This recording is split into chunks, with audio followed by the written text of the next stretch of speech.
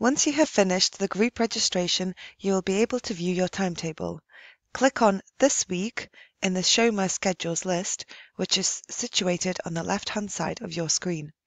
You can now see your course schedule for the current week.